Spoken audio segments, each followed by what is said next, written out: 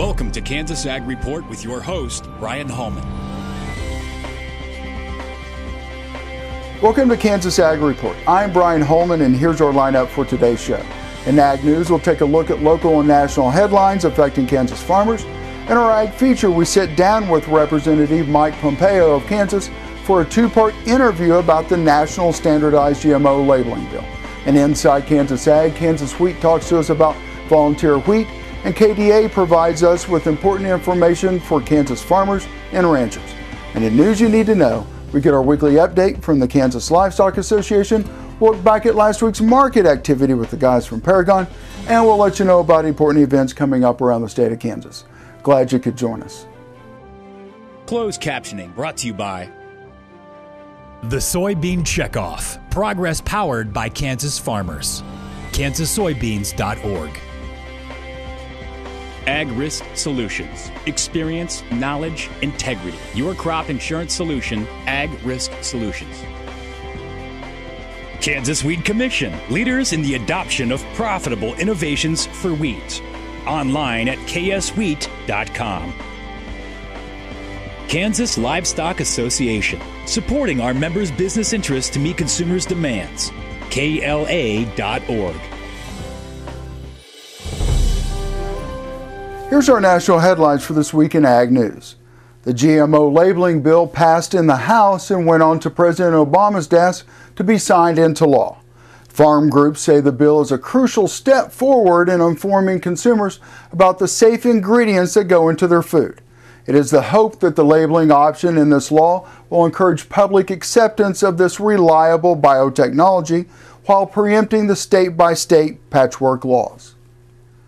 The USDA has raised its 2016 production outlook for corn, soybean, and winter wheat.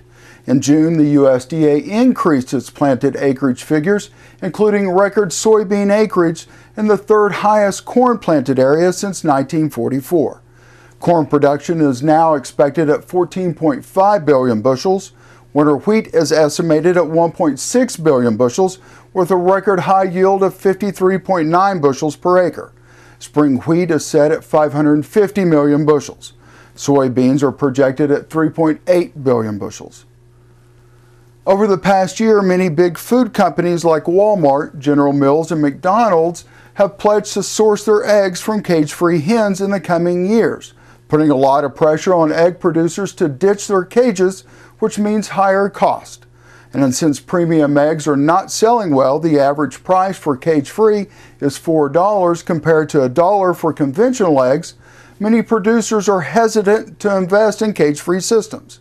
An egg shortage ensued after an avian flu outbreak, and prices of conventional eggs shot up, which narrowed the price difference between generic eggs and the usually much pricier cage-free ones.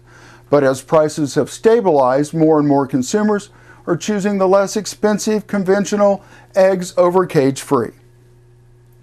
An ag economist says increasing pressure on net farm incomes is impacting the ag lending environment.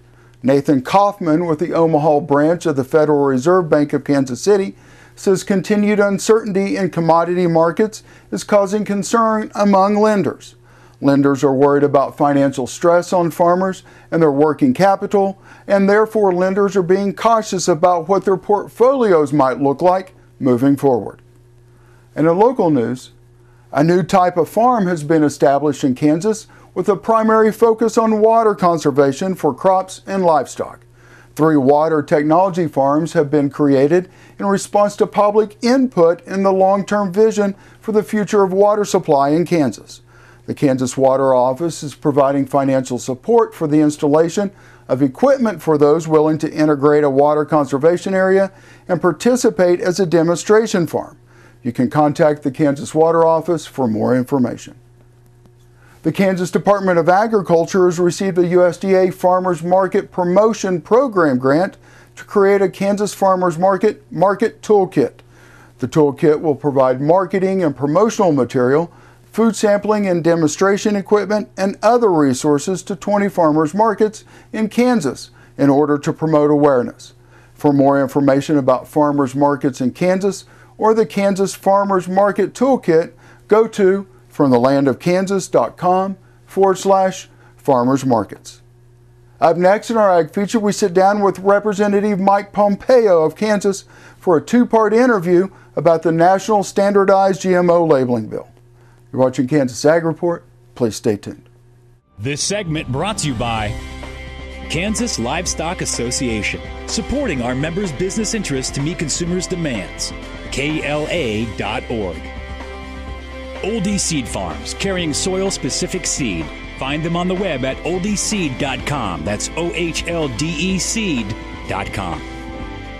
Grass and Grain, online or in the mail, keeping Kansas farmers informed for over 60 years. Grassandgrain.com. Kansas Wheat Commission, leaders in the adoption of profitable innovations for wheat. Online at kswheat.com. Imagine having someone help you pick the best corn hybrids for every field on your farm. Your Oldie representative can combine your data with his data to offer a field-by-field prescription. Contact Oldie Seed today at 877-692-4555. Biodiesel made from sustainable resources is diversifying our fuel supply. This year, biodiesel will displace over 1 billion gallons of fossil fuel nationwide. It's making our economy stronger and our communities healthier. It's working here and across America. Get biodiesel going in your community. Visit americasadvancedbiofuel.com.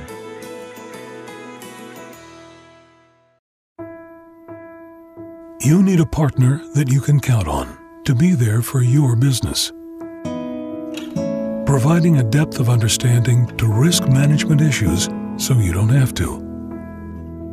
A knowledgeable support team located in your area, delivering products and services to make you more successful.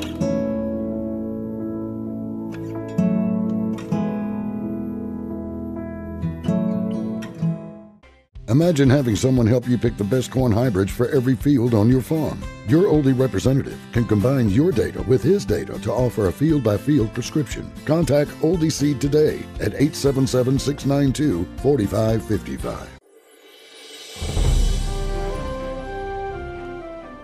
Good morning, and thanks for staying with us. We're in Wichita, Kansas. We're at Congressman Mike Pompeo's office. And Mike, thanks for joining us this morning. You're in an election year this year, so I appreciate you taking the few minutes to spend with us. Brian, it's great to be with you this morning. Perfect. About 2 years ago, you introduced the first legislation for the GMO labeling bill, which has now been signed by the president.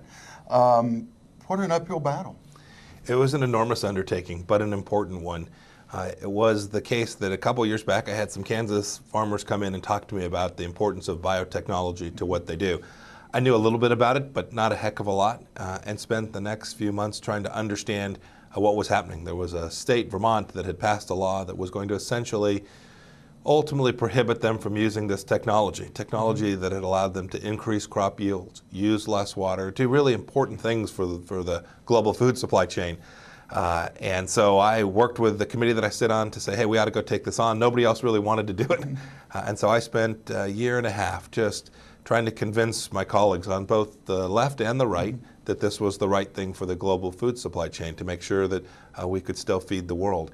And what became very interesting is if Vermont law was allowed to stand, it was going to increase the price of food for the average family by $20 or $50 a month. For some people, that's not a big deal, but for a lot of folks, $20 or $50 a month is the difference between making it and not making it.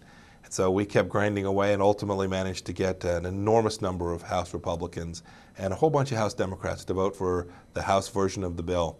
And then we worked for about 6 months to get the Senate to pass their side of the legislation, and Senator Roberts worked incredibly hard to make that happen. Well, not only that, Oregon passed the same similar type law that Vermont had passed. So we were going to have the opportunity to have multiple laws across the U.S. that food manufacturers and farmers and everybody else were going to have to try to keep up with. This was the challenge. It started in Vermont, but there would be cities that would pass rules. And ultimately what would happen is there would be rules that were not only different, but conflicted. Mm-hmm. And so you'd be required to store your seed one way for one set of rules and something for another, and it would literally have been a mess. And so we knew we needed to reflect the fact that this was interstate commerce and create a federal rule to allow folks to take this product, which is safe, One of the funniest things about this is when people talk about GMOs, you start to hear people say things, well, I'm worried, I don't think they're safe. No one in the entire process, no professional who ever testified, we had multiple hearings, ever said that this technology was unsafe. And once we crossed that hurdle, we were now talking about how we're going to go about making sure this technology can be used to improve the environment, to make food even healthier, and do amazing things for the global food supply chain for the decades ahead. And I'm excited that we were able to get it finished. It was a bumpy road, but we pulled it off. But well worth it. Much worth it. We did a really good thing. It was probably the most important food legislation of the last 20 years. Perfect. We're going to take a quick break. When we come back, we're going to finish up with Mike Pompeo. You're watching Kansas Ag Report. We'll see you in just a minute. This segment brought to you by Farm Bureau, a grassroots ag organization representing the state's farmers and ranchers since 1919. KFB.org. Oldie Seed Farms, carrying soil-specific seed. Find them on the web at oldieseed.com. That's OHLDE seed.com. Grass and Grain, online or in the mail, keeping Kansas farmers informed for over 60 years. grassandgrain.com. Kansas Weed Commission, leaders in the adoption of profitable innovations for wheat. Online at kswheat.com.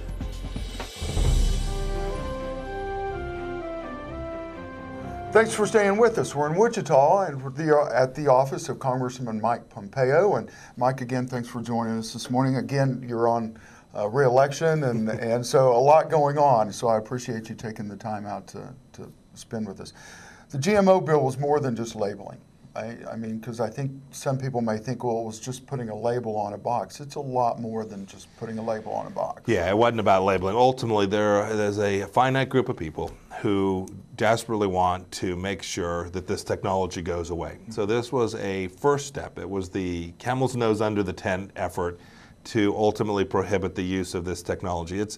This technology is no different than the traditional role that farmers have played in improving products over time, right? We have lots of efforts to change products, to change crops, to change how we grow cattle that we do because we learn to make them better. Right. We have more protein, resistant to drought. We just become more efficient. We become better at producing the food at an affordable price for the next billion people in the world. And so this is just another technology used to do that, just as safe as the older technologies. And incredibly important. Yeah, this wasn't just about putting a few words on a label of a product for food. If it had been, I wouldn't have spent 2.5 years working on it. Right. It was much more important than that. Well, and not only that, I think people forget how much time and effort goes into creating seed for farmers and the cost of seed. I think people who do not farm do not realize what it costs to grow food. I hear this all the time when I'm out traveling in the district and talking to folks who do this for a living. The enormous cost of these inputs, these seeds. And boy, you better get something for that. You better get it. You better get an improved outcome for your crops, more revenue, so that you can continue to make your family farm a success. We watch this assault on the food industry, and we've now been able to find one place at least to push back hard. Right.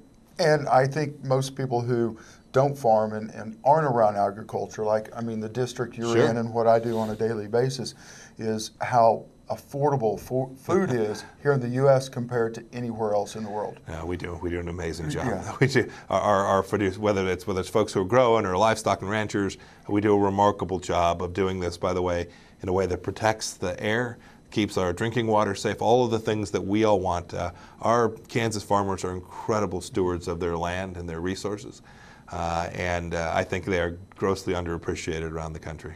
Meat was left off the GMO labeling bill, and we've just got about 40 seconds left here. It was, so we had to decide how to define the scope of the products. USDA has traditionally done an excellent job of figuring out how they were going to treat organic foods and non-GMO foods, and so they actually handled that pretty well. It made sense in this legislation. We didn't have the same Vermont problem. It made sense to treat it differently than we did the grown products. Well, and not only that, you look at, say, the Oregon bill where they were talking about wild-caught versus farm-raised salmon. I mean, this could have gone haywire. It could have gone very badly. We should also know it's never over. They'll come back again, and we'll just keep grinding away. Perfect. Thanks for joining us this morning, and next week we're going to have another interview with our Congressman Mike Pompeo. Watching Kansas Ag Report. We'll see you in just a minute. If you would like to advertise your business on Kansas Ag Report, give us a call, 785-580-3287.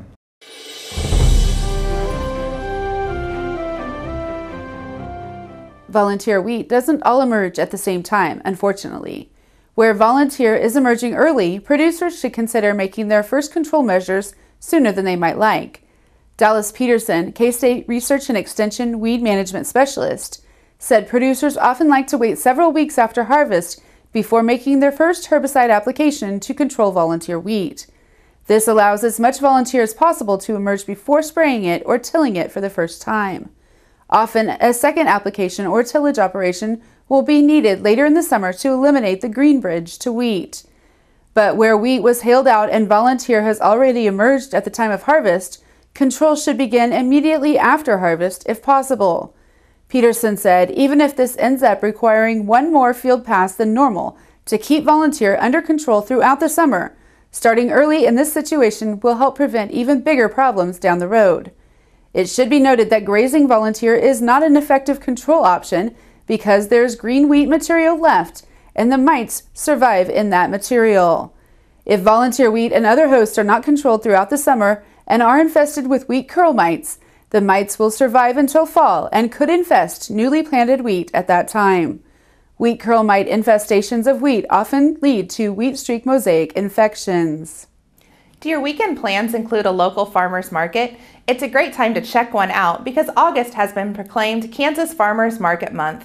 I'm Julie Roller with the Kansas Department of Agriculture Trademark Program, and I'm happy to invite you to join me and thousands of other Kansans who enjoy fresh, locally grown produce along with a variety of other products made by local artisans. Farmers markets have grown to be a visible and important link between producers and consumers of Kansas products, and they provide farmers, particularly those from small and mid-sized farms, the ability to cultivate closer relationships with their customers. The Kansas Department of Agriculture, through the From the Land of Kansas trademark program, works with over 70 registered farmers markets, providing informational opportunities like state and regional workshops and online marketing resources. KDA also assists farmers markets with food safety best practices and promotes the markets across the state. Farmers markets have been growing in popularity, and they serve as a vital part of the culture of local communities. They also keep revenue in those communities, which helps to strengthen small businesses and the local economies. Farmers markets and the Kansas farmers who you'll find there contribute to the health, well-being, and the quality of life in Kansas. So get out there this August and celebrate Farmers Market Month throughout Kansas. If you don't know where your nearest farmers market is, you can find a map at fromthelandofkansas.com/explore. This segment brought to you by Farm Bureau, a grassroots ag organization representing the state's farmers and ranchers since 1919. KFB.org. Oldie Seed Farms, carrying soil-specific seed. Find them on the web at oldieseed.com. That's OHLDE seed.com. Grass and Grain, online or in the mail. Keeping Kansas farmers informed for over 60 years. grassandgrain.com. Kansas Weed Commission, leaders in the adoption of profitable innovations for wheat. Online at kswheat.com. Imagine having someone help you pick the best corn hybrids for every field on your farm. Your Oldie representative can combine your data with his data to offer a field-by-field prescription. Contact Oldie Seed today at 877-692-4555. I will take action against herbicide-resistant weeds. I will know my weeds, and I will stop them before they go to seed. I will do whatever it takes to give my crops the upper hand, and I will use multiple herbicide sites of action because every action counts. I will take action, this time for all time. You need a partner that you can count on to be there for your business, providing a depth of understanding to risk management issues so you don't have to. A knowledgeable support team located in your area, delivering products and services to make you more successful.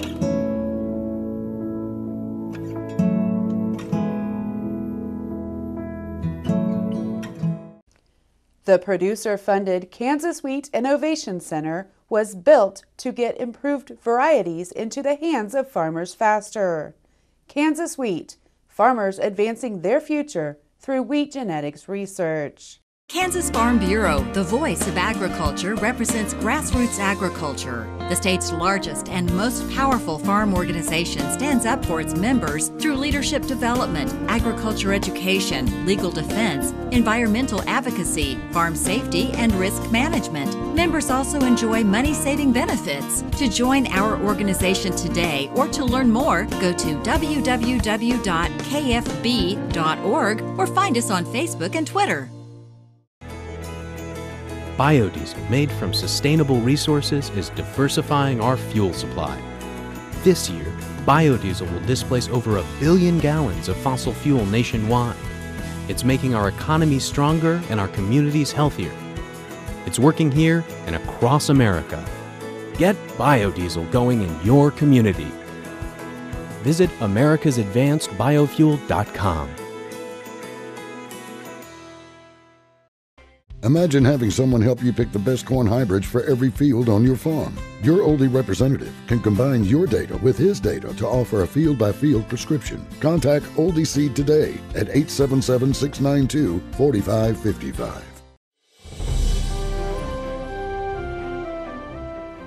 The National Cattlemen's Beef Association and Kansas Livestock Association filed comments on a proposed USDA rule addressing organic livestock and poultry standards. The proposal would establish animal welfare and livestock living condition standards through the National Organic Program. This would be the first time specific welfare standards were contained in federal law and, according to cattle industry analysis, could create a dangerous precedent if applied to conventional agriculture. NCBA and KLA informed USDA the checkoff-funded Beef Quality Assurance Program is the gold standard for cattle care and handling recommendations.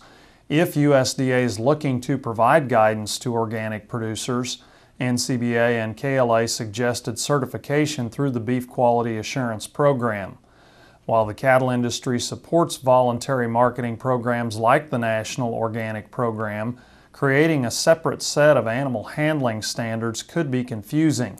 Efforts by USDA to set a secondary animal welfare standard will inevitably mislead consumers into thinking cattle in an organic program are handled with a greater degree of care than conventionally produced cattle. Consumers need to understand, regardless of what product they choose to buy, the commitment to safety, quality, and animal welfare remains the same. NCBA and KLA encouraged USDA to withdraw the proposed rule and work with all producers to draft new language. Good morning. I'm Derek Hermish with Paragon Ag. As a farmer, there are two questions that he asks of himself all the time. Can I fix this myself? And is this the best use of my time? In the good old days, before 200 bushel per acre corn, for most farmers it wasn't as much of a choice. You were going to fix it yourself because your options were limited on who else was going to do it. Plus, stuff just wasn't as complex. You didn't need a college degree in computer science to run a planter. That's not to say that most farmers still don't do their own mechanic work, but in a lot of cases you simply can't afford to anymore. Time is money, and fixing stuff these days involves a lot more than a wrench and a can-do attitude. So at a certain point, you either succumb to the fact that you don't know everything and fixing this is going to be more of a job than you're willing to do, or you've simply been swamped in the middle of harvest and you know you don't have time to deal with this. So you bring on some outside help, or you hire another employee. That same line of evolution can be applied to a farmer's marketing practices as well. A lack of time and sometimes desire to learn some of the basic marketing strategies is an attitude you don't want to have in today's marketplace. Machinery isn't the same as it once was, and the markets don't move like they used to either. If you're looking to improve your marketing game, you'll have to ask yourself, is this something I can fix myself? And is this the best use of my time? I'm Derek Hermish. Have a good day.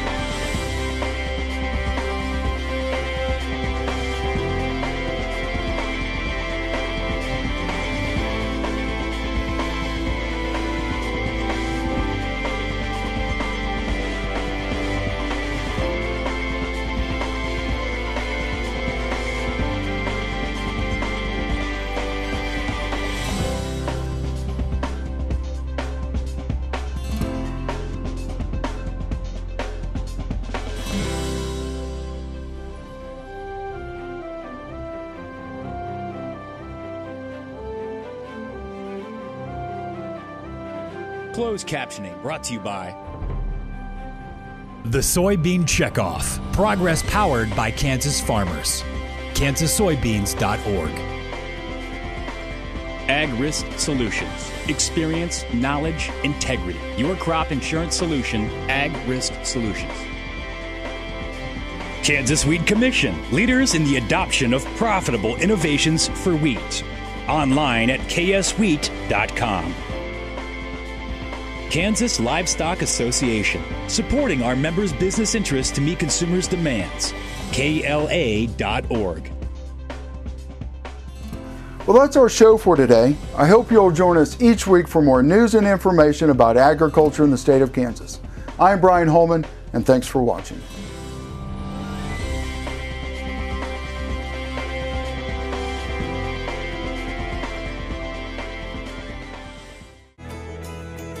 Biodiesel made from sustainable resources is diversifying our fuel supply. This year, biodiesel will displace over 1 billion gallons of fossil fuel nationwide. It's making our economy stronger and our communities healthier. It's working here and across America. Get biodiesel going in your community. Visit americasadvancedbiofuel.com.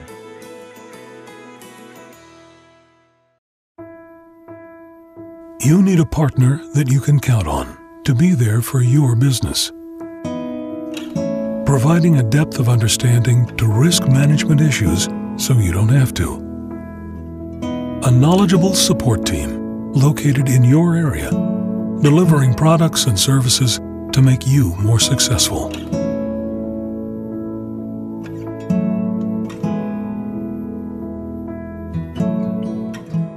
Here at Blue River Traders, we have the greatest selection of rustic and western furniture in Kansas. At Blue River Traders, you can select from an inventory of rustic lodge or western furnishings. With a designer on hand, Blue River Traders will help create the look you desire.